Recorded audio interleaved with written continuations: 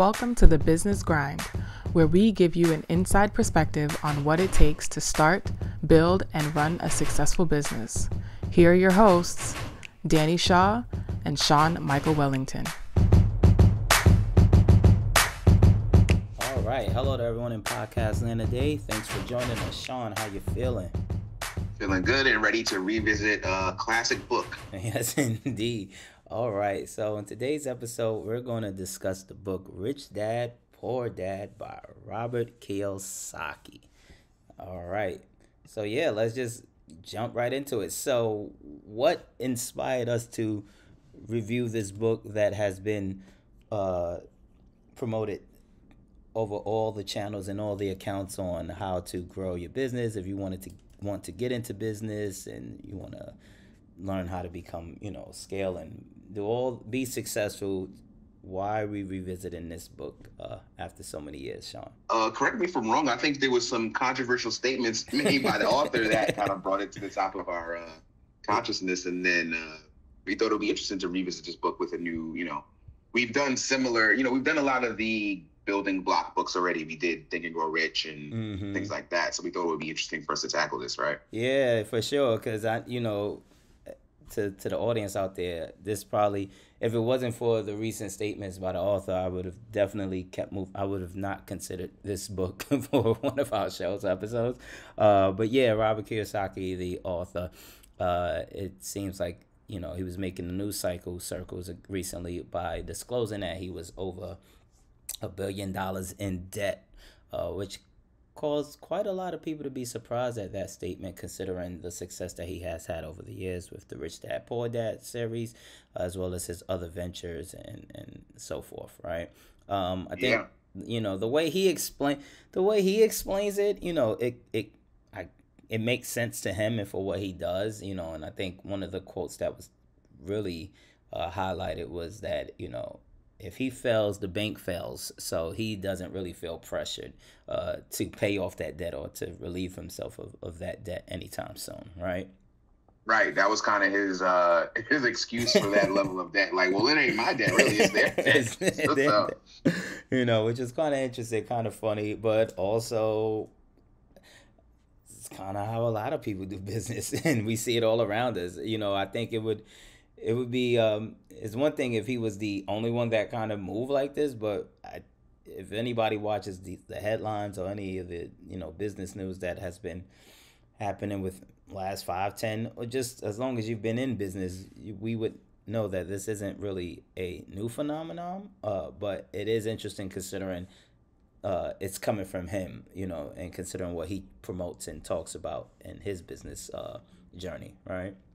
Yeah, it is interesting. And to me, it almost feels a little consistent in terms of his mentality. Maybe not the actual application of debt versus liability, right? But or debt versus assets. But the way he talked about not being fearful and not moving based on fear with your financial decisions and moving strategically, like it all kind of aligns with that. Oh, so. Fair enough. All right. So for the sake of that, we decided to reread the book. I haven't read this book in forever, but I do remember when I read it, it was at the time where there was a few books that just had the streets on lock in regards to business books and just self-help and motivation. This was one. I think one of the Robert Greene books was hot at the time as well, the 48 Laws. There was a few, Think and Grow Rich. Those foundational books at the time were just, you couldn't go anywhere without somebody just mentioning that they read one of those books as well as a few others. But it's been years since I've read that book. So we thought it would be good just to revisit, see if the things still hold up, revisit our initial thoughts about the book. Do we still feel the same way? And would we recommend that to someone in 2024, right? Right, exactly. Right. So, Sean, when you read it way back when, do you remember your thoughts and how you felt about it when you read it back then? Yeah, I mean, I remember the first time I read it, I really enjoyed the storytelling method of comparing the two dads, right? I felt like, at least most people who grew up in the Caribbean household or immigrant household kind of can relate a little bit to the frugalness of poor dad, even if you didn't necessarily grow up poor. But I feel like the frugality that he described is almost universal to certain Caribbean households. I don't know if you felt that way. But. So, all right. So, fair. I don't disagree with that. I think I distinctly remember after reading that book, I was like, I don't get the hype. that was. I'm not a hater. I promise I'm not a hater. I just remember thinking, okay, this is a cool book, but I just couldn't understand why everybody was like, yo, you gotta read this book. You gotta read this book. And then when I read it, I don't want to sound like, oh, I knew this and that, because it was things he was saying that I did not know. I did not know. I wasn't aware of certain things. But I think when I finished reading that book, I left kind of like, it felt anti a lot of stuff. It felt like anti-education. It felt like anti having blue collar almost, right? Yeah, it just felt like that. And even though there was times in the book where he would put up the disclaimer like, I'm not anti-education, I'm not this, I'm not that. It's one thing to say it, but then every time you give an anecdotes and stories throughout the whole book, right, it's you still keep knocking it, right? And I get it, for the sake of the book, for the sake of storytelling, for the sake of marketing. You have to have these maybe extremities, right? The rich dad and the poor dad, and have these conflicting ideologies. But for me, when I finished the book, it wasn't like I thought anything was inherently wrong. There was some things I did think was like, I don't know about this, but my main takeaway was like, this is very anti everything. It was capitalism at all costs, and forget you if you're trying to be educated and have a job. You're not worthy if the nerve of you to be a union member, the nerve of you to want a union, the nerve of you to look at government or even acknowledge government. That's kind of just how I felt, the first time. That's pretty accurate. I mean, capitalism is the driving factor in all of his motivation in this book, right? Mm-hmm. Is serving that beast and mastering it, right? That's kind of what this is. So that totally fits in it. And he definitely, I mean, whether it's intentional or not, or whether it's malicious or not, he definitely discourages anything that goes against that. Right. So. Right. So that was the takeaway I got first time around. Now, to people who may not have read this before, or who have it in their reading list to get to, I guess we should just first talk about the book and the gist of that first before we give our opinion from back then and now. But the book essentially, it's the story of two dads that Robert Kiyosaki had. One was his biological father, the rich dad, and one was his, adopted father or mentor, so to speak, which was his rich dad. And, throughout the book is essentially multiple anecdotal stories about his experiences growing up and getting lessons from both fathers, whereas his mentor father was more of the capitalistic business father, and his poor dad, his biological father, was the educator, the one who worked for the government, the one who focused on unionize, get a good job, and blame, quote unquote, the government and other entities for when things don't go right. And so throughout the book, he's just given us multiple examples that teach a lesson. So such as, like we said, Sean, starting your own business, starting your own business. That's really one of the biggest ones. Tax advantages, real estate scenarios to set you up for future success, leveraging, even leveraging debt. So I guess it makes sense that he is. It's him, yep. Certain tax shelters to consider, how to market, how to sell, all these scenarios. And that's basically the beginning and end of this book. Multiple stories on how to become successful in business, told through the stories of what he was taught by his two fathers. All right. Right. And now I know we don't want to jump around too much, but I think one overall question I had for you was there any piece of advice or any section that you completely disagreed with? Because I feel like there was one piece of advice that I was like, this may apply to some, but not to me. I think, well, there's a few, and I don't have off the top of my head. I think the theme there's a theme, and not just with him. There's a theme with a lot of people. I feel a lot of successful business people, that once they become successful, they seem to develop this attitude of, well, if I did it, you should all be able to do it, and the nerve of you for not being able to do it, and the nerve of you for requesting or requiring some sort of help, right? And it wasn't explicitly stated, but like I said, with all the themes that go on in this book, it's definitely a big undertone, and that I see that in a lot of scenarios, not just him.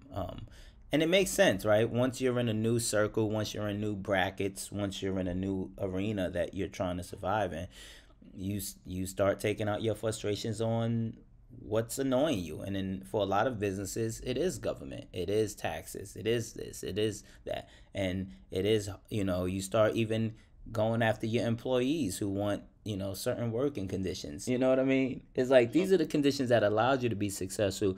Now that you are successful, now you turn around and everything's wrong with the system. You're mad at the taxes, you're mad at this, you're mad at the employees. How dare you want to change conditions and X, Y, and Z. And that's kind of the thing that I didn't necessarily agree with. It's not like he just said, I mean, I'm sure there's other things that I will remember as we talk through this, but that's kind of what kind of nudged me or made me feel a certain way. Yeah.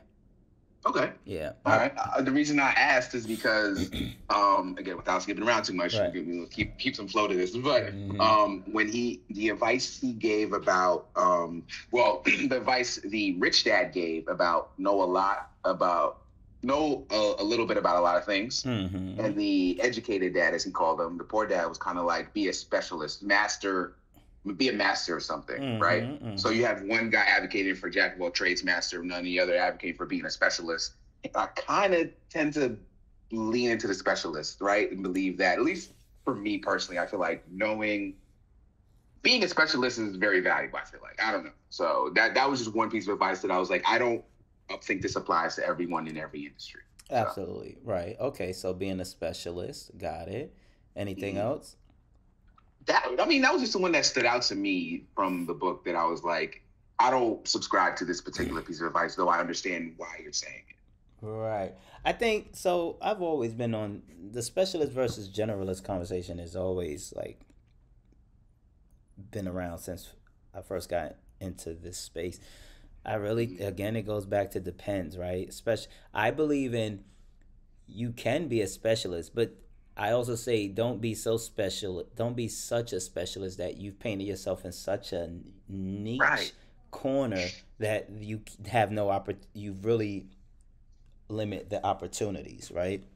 Yeah. But you don't want to be a generalist where one day you're a sports expert, the next day you're a finance expert, the next day, right? That's a bit too general. Even if you can be knowledgeable in those areas. Like, I think I'm knowledgeable and I try to be informed on a lot of different topics and stuff. But if you was to say, hey, Danny, what's your concentration? I'm going to be able to hopefully narrow it down, especially depending on who's asking. So even if you are knowledgeable in so many different arenas and do business in a lot of arenas, you still have to tailor some sort of specialization depending on who that potential client or that you're going to work with requires. Exactly. Yeah, that's exactly how I feel. And I think that nuance wasn't described in the book. Right. Also, I think there's more than one way. There's more than one way to be successful in business, and there's more than one way to be rich and wealthy and all of that other good stuff. I do think he definitely put a high emphasis on real estate, which honestly pretty much everyone does. You can't, the real estate agenda is real. Like, you want to be wealthy, get into real estate. That's a real thing. Yeah. And I think what it does is it puts people in a lot of positions and makes them make certain decisions for the sake of getting into real estate that kind of screws them over long term, you know? Yeah. And, In terms of like that is one of the things that give you the most kind of, I don't want to call it incremental income, but I guess compound interest, right? Isn't that yeah, one of the best interest. sources of that? Yeah, interest, build your wealth, equity and all of that stuff. I get it. I'm not here to say it's lies, but it's not the end all be all for people that want to get into business, right? They make a big point about knowing how to sell and being a seller, right? And I totally agree. You have to know how to sell and you know how to be a seller. And I say that knowing that me personally, I'm not the biggest seller. That's my weak area. Marketing and selling, I know you need to know how to do that or have someone do it for you. You have to know how to pitch yourself. I know how to pitch myself just enough, right? But after I've reached my threshold of this is enough, I don't like to overly sell and overly market my stuff, right? Um, Yeah. but I will say another thing that gets neglected in this whole selling and pitching conversation, regardless, not just for this book, but in any industry, is everyone's not built for that. And then you also have to be mindful of your network and who you can pitch to and how you come across. And I just feel like that's always neglected. It just feels like they just assume like everyone knows a lot of people, right? And I'm like, people don't know each other like that. A lot of people do not know each other like that. It's like uh if a lot of people was to just sit and look at their network, right? And see who they could pitch any service or any product to. Are is anyone in their network today viable clients or candidates, right? And if not, so be it. So then you have to start hitting the pavement. You have to start cold calling. You have to start doing outreach efforts to random strangers and stuff like that. And that becomes another task in itself. Well, how are you going to pitch yourself and present yourself to random strangers to gain that trust, to get business and so forth, right? And I think that to me, that is, I don't know, that just seems to be the biggest miss that not just this book, but a lot of um, advice seems to kind of just gloss over, and they probably say, well, if you're hungry, you're just gonna knock on these doors and do what you need to do and make it happen. Yes, you can, but that's those are not the normal scenarios. You know what I mean? Yeah, totally. And then I tend to lean the same way you do, whereas like I'm not great at selling myself. Sometimes I feel as though the product or the service should sell itself for you, right? Than Mm-hmm. what you're delivering to do Mm-hmm. most of the work. But Mm-hmm. I understand that I understand that is a skill that is necessary in business to develop. Is not everyone's going to get a chance to experience your product, so you have to sell it and you got to market to people like that. So I get it. Absolutely. Um, Absolutely. And also like how long I see that a lot with people who get into real estate, which is what this book promotes a lot of, right? I see a lot of friends and associates who say, hey, I'm going to get into real estate now. And I'm like, oh, great. Congrats. And they market and they promote. But I'm always like, how many people do you know in your circle right now are even in the market to buy something and can't even afford what you have in your inventory? Like it is a big mismatch, right? And they spend a lot of months trying to make it happen, and if they don't close a deal within the first few months, they're already burnt out of the game, right? um because how long can you do this without selling, without making a sale, right? right. um Yeah. so that's another area where I was like, yeah, I get it. I totally get it. For all intents and purposes, to sell this book, I get it. But I wouldn't really promote that out the gate. Yeah.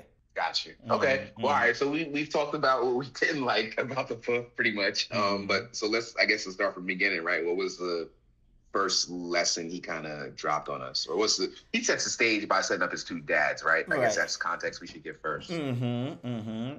So he sets up the stage, and he talks about his two dads and how one is ultra successful and one is marginally successful, and the different lessons. What I do like, I will say, with the rich dad was teaching through lessons, right? He kind of came off kind of dickish to me, Are Like, you referring to the what was it, like the story with the candy bar? I think it the was that candy he was trying bars. to. It's just like every story is like, why can't this dude, like, he doesn't have to be such an ass about the lessons, right? Like, I'm not paying you, but I'm not going to pay you. I'm going to make you get so frustrated to where you want to quit. And then, only then, do I reveal the secret sauce and what the lesson was here. Right. But he remembered it. I guess that was the goal, is to make sure he remembered this lesson, I guess. Right. And I get it. I will say for even, there's a lot to be said learning from experiences as opposed to just being learned by somebody telling you what to do, right? So I get that the experiences that they had to experience the stuff. So I totally agree with that. They had to experience to see it in real time, because sometimes just being told to do it is not enough. So I totally get that. It just felt like he was always teetering on the line of getting him so frustrated. Now I tell you the lesson, right? But it was fine. That that was fine. It kind of set the stage for what the rest of the book was going to be too. Exactly. I would have been like, I don't play these games, sir. I'll figure it out somewhere else. The other thing I did like about the book is how they broke down the difference between how businesses work with money and individuals do it. Whereas most individuals, or as I come to say nowadays, W-2 workers, right? How W-2 workers get their money. So usually they're taxed first. W-2 workers are taxed first by the government and all these other entities, and then they have to work with the money they have after to live their life and make the right moves accordingly. Whereas for most businesses, they get taxed last, right? They get the money, they have to figure out what to do with this money. If it's profits, where are you putting the profits into? Are you reinvesting it? Are you trying to invest in the business to grow more, so that by the time you file your taxes, you get taxed at a lower level? It sounds very simple, but for a lot of people, it's lost on a lot of people, right? That's a big difference. It's a big difference on how people move and how businesses move, and how when we see these stories about why businesses only pay a certain amount of taxes, or why someone who owns a business is only paying a certain percentage. I thought this book did a good job of breaking it down in the simplest terms. Yeah. So that leads into one of his first pieces of advice, right? It's like, pay yourself first, right? Wasn't that on the list? Which is very true. And it's, we hear a lot of times we hear these terms in TV and shows, and we don't really know what it means. Oh, they just wrote it off. They just wrote it off without really knowing what it meant. But so I thought he did a good job of really kind of did a good job there, Yeah. How about yourself? Any points that you did like instead of trashing it out the gate? I mean, I liked a lot of it. Like, for the record, I do enjoy this book, right? The second read, I enjoyed it. The first read, I enjoyed it too, just for different reasons, right? For the first read, I was just looking for those literal steps and tools to build wealth, right? In this, we went into this thinking about the man, the author, more than anything, at least me, based on that last conversation we had and this controversial statement. So I'm really just trying to wrap my head around his mentality when discussing these things a lot of times. So, and I still liked it from that perspective. So we talked about pay yourself first. And we kind of touched on traditional versus unconventional methods of income, right? And thinking outside the box. So I do appreciate all that stuff. And then what I wanted to ask you and kind of get your opinion on, he talked a lot about, and I don't know if he used this exact wording for it, but the scarcity mentality, right? And how that'll lead to poor financial decisions. And that crossed both sides, right? That really stood out to me the first read, and it stood out again to me in the second read, because I feel like, A, it's good advice, and B, I can see it in everyday action from not even just myself, from other people. You could see people making bad financial decisions based on fear of income, or fear of losing their job, or fear of whatever. There's fear-based decisions. So right. Yeah. So I'm going to chime in on that. Could you just, for the audience, give a little bit more insight into that?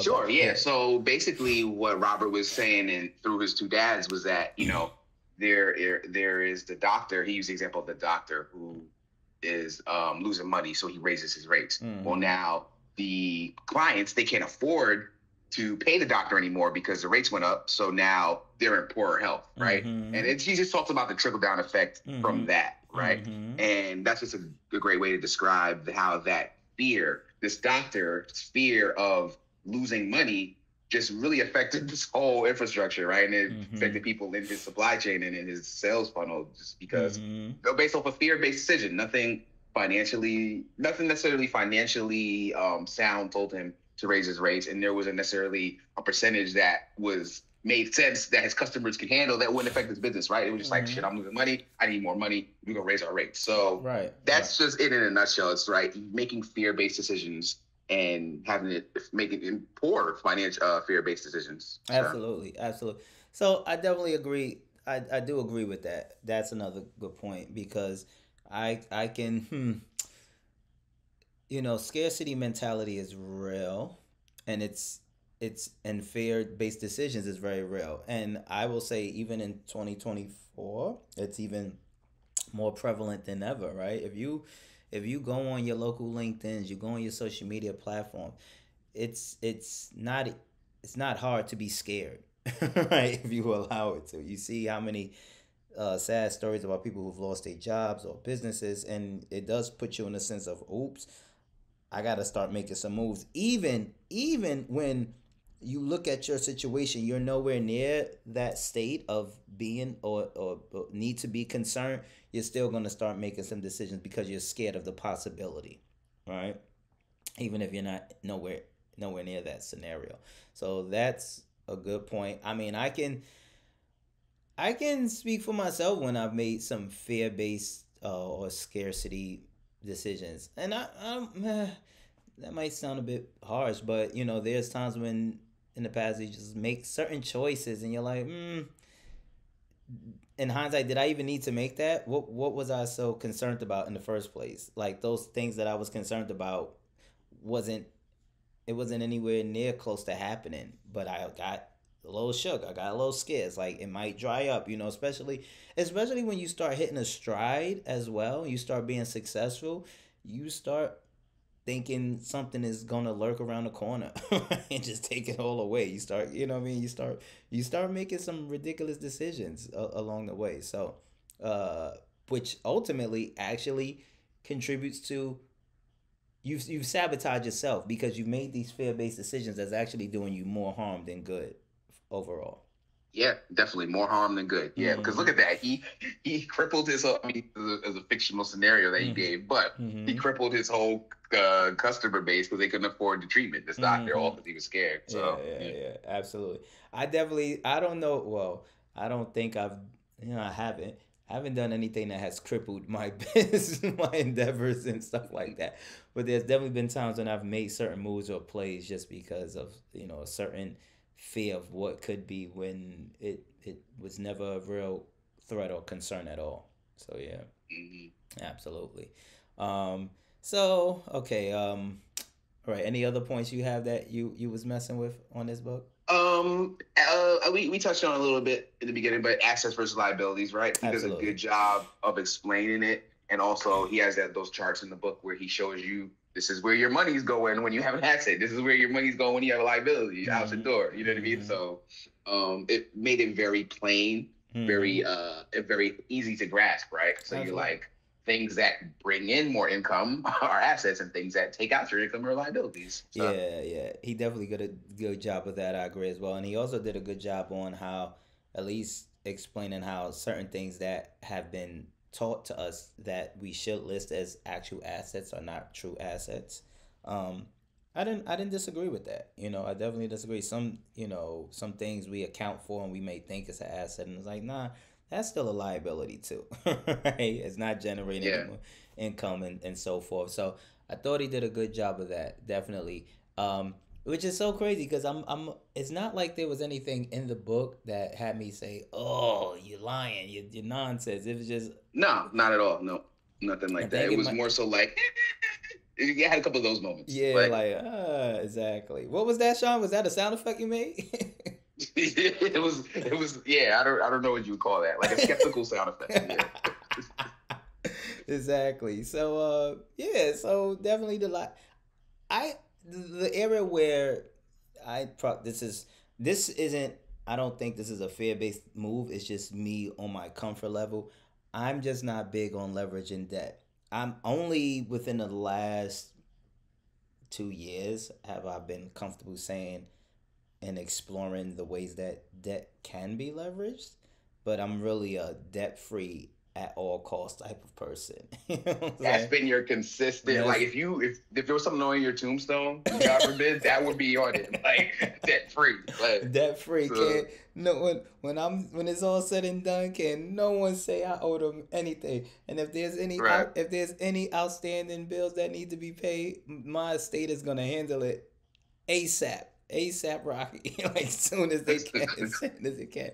But I have been open, I would say, within the last 2 years to just exploring where that can be leveraged for some benefit, business benefit. But if but debt for the sake of personal like endeavors like a new car or vacating, nah, I'm not even entertaining that in the least. You know what I mean?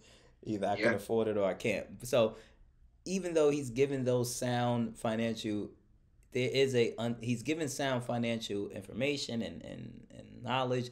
You know, he's definitely big on leveraging that debt, which it ain't really for me. So yeah. Mm-hmm. What did you feel about he goes into a little bit about the middle class tax, which was another chapter I liked a lot the Oh first read. yeah. Yeah, I didn't disagree with him. I didn't disagree. I think there was obviously we're generalizing again, but hold on, step back, Sean. Since you brought it up, care to Explain it a little bit, just a little context. bit, Yeah. yeah. So basically, what Robert describes here is the dilemma of the Robin Hood, or the fallacy of the Robin Hood mentality, where you steal from the rich and give to the poor, right? Mm-hmm. Basically, how taxation evolved. They're not. The taxes are coming from everyone in the middle, right? The poor don't necessarily have enough to pay enough taxes to fund and support everything in the government, and the rich have these corporations and all these structures built around them to shield them from taxes. So what happens is it falls on everybody else in the middle that ends up paying the majority of taxes. That's how I interpreted it. Right. So that's the thing, and I think this is related to my earlier gripe about how he's super capitalist, and then goes after everyone else. I don't disagree with what he's saying, right? Now this we might be leaning more outside of business conversation and financial, and might be getting more into just overall societal structures, right? I don't disagree with what he's saying about who bears the brunt of a lot of this stuff. It is the middle, but I'm also big on the social contract that we have as a society has signed, right? And that contract does change. And, when you participate in a society, you are, to an extent, signing an unofficial contract, right? And there are hierarchies to income and living status and things like that based off the society that you are in. It's not always fair. I'm not for them at all going to say it's always fair. In fact, there's a lot of areas where it's not fair, right? So in his case, yes, the middle class is definitely bearing a lot of the brunt, right? I think where we might differ is that a lot of times the middle are bearing a lot of the brunt, and they turn their frustrations uh, on the group below them as the reason to why they are paying all these issues and taxes, right? Right, like yeah, my taxes are paying for your Right. welfare and stuff like that. That kind of Right. mentality, which is not accurate. It's not I accurate at don't all. think. Right. It's not accurate. But even if you read that book, even if you read that Rich Dad Poor Dad book, you can see he leans towards that perspective as well, right? Just the way how he frames certain things. And with that being said, he paints that picture, but then he paints another picture which I thought I agree with as well, but it didn't seem to hit the streets how everyone else all the other lessons, which is when you are rich and wealthy, it doesn't matter what taxes get implemented or what tax code gets put into play because the rich and uber wealthy are always going to figure out another loophole to preserve their their wealth, right? Um, Yeah. Mm-hmm. and I was like, well, why doesn't anybody speak on that? It's kind of like no matter how many locks you make, there will be another burglar that'll figure out how to break this lock, right? And he speaks on that, and I was like, he's right. It's a good point. It's it's a game of cat and mouse, but why isn't hmm no one seems to blink an eye at that, right? And it's kind of like it's a again, like I said, now we're getting more on the lines. We're not just talking about business. We're talking about how society is structured as a whole, right? And also another thing is, I would think is worth noting is not just the taxes that the middle class is paying. It's also the lifestyle that the middle class is being pushed towards, right? And Yeah. he did make a good point about that. Not just the taxes alone, but also the lifestyle that's being promoted. And it's a difference between affluent, wealthy, rich, all those distinctions. And certain people may think they're in a certain class and not really, and they're trying to get to another group or another status. And at what cost? For a lot of them, it is at the cost of debt, right? Probably not the same type of debt that uh, rich dad is doing, but it's still debt nonetheless. So it starts to become an ongoing game and an ongoing cycle of one group trying to reach the next group and the next group trying to reach the next group while being mad at the other group that they are, for lack of a better term, helping, but that's below them. And it kind of makes them feel like they can't get to that next group. You know what I mean? Yeah. Yeah, Totally. yeah. I definitely oversimplified it. I'm not an economist by any means or anything like that, but I mean, you yeah, didn't oversimplify it any more than he did in the book. right. So That's a good point. Golden, a good point. So yeah, that's a good point. I will say another area that I just probably I'm gonna sound like a hypocrite, especially because of the type of books I read. I definitely read a lot of self help books, a lot of finance books. I read a lot of business books. This and I've read books that gets those type of books that really get deep into it on the self help and mental, and some that very glossy and goes over it. I just felt like with this one, it was self help ish, but it was very surface level. I felt like it was very surface level, self help ish type lessons here. like it didn't get down to the underlying uh whatever mentality or causes behind some of the things that he's addressing. Yeah, it was just like poor people do this, rich people do that, middle class people do this. Uber, you know what I'm saying? Sure, I guess we got to generalize in some aspects, right? If not, I get it. I totally get it. But I was like, this ain't really it. But and I think what surprised me as I was rereading it, considering how much people love this book, and now I'm rereading it, I'm like, well, if people love this book so much, a lot of people that I see who love the book don't seem to be executing based on the book's advice. That was another thing that got to me. Like, I had to really start thinking about all the people who used to talk heavy about this book and how they move. And I'm like, they don't move how the book kind of tells them they should be moving too. Yeah, it's a lot of what not to do. Don't be this way. Yeah, yeah, sure. Yeah. So, I mean, listen, so that's that. So, with that being said, I think, we gave a nice little overview, our 2 cents, why we liked it, why we didn't. Even you made a good point about separating the author from the actual book.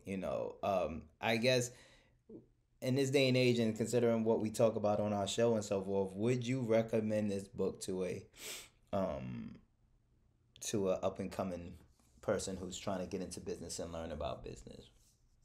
I would say yes, absolutely. Mm. Just based off of like the first couple of chapters where you're getting out of the mental space of the scarcity mentality and learning Mm-hmm. like your assets versus liabilities, which, there's a lot of other books that teach it more in depth, right? But Right. this is a good storyline way to do it and a good way to wrap your mind around it visually. So yeah, I definitely recommend this book. I think it's still a good book. Whether we are a fan of the author in 2024 or not, it's a different story.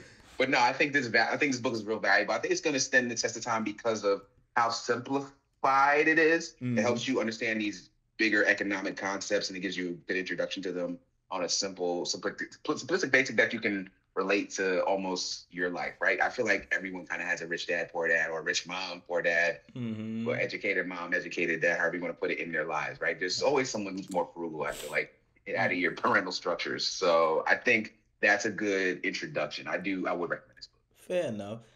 Fair enough. I will say I can acknowledge my own shortcomings in all of this about this book. I probably also felt the way uh because I am an educator as well. And I was like, yo, you coming at me kind of hard in this book, bro. Like, yo. Bro, my dad was a teacher, and I'm just like, but you know what? I feel like my dad would agree with you on some of these things. So, I don't know, like some of these things. Right. I'm like, I don't feel like, it's easy to get caught up in your own feelings. Like, chill, I'm educated. Don't come at me, bro. But I will say this.